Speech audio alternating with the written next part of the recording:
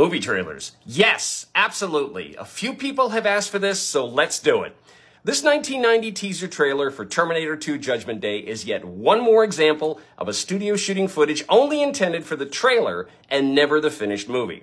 The year before Terminator 2 arrived in cinemas, writer-director James Cameron and the film's backers wanted to put together a teaser trailer for the movie, so a budget of $150,000 was set aside, staggering at the time for a trailer, to produce an early promo for Terminator 2. The challenge was that the movie was in pre-production, so this wasn't even the case of being able to take material from the first week or two of filming and cobble together something from that.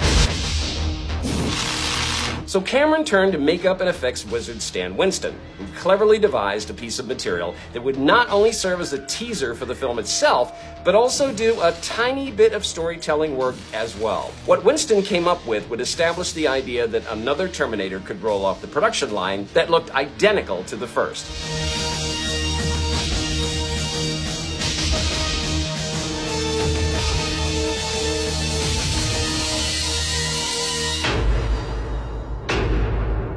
I'll be back. And today, it still stands as one of the most badass teaser trailers of all time.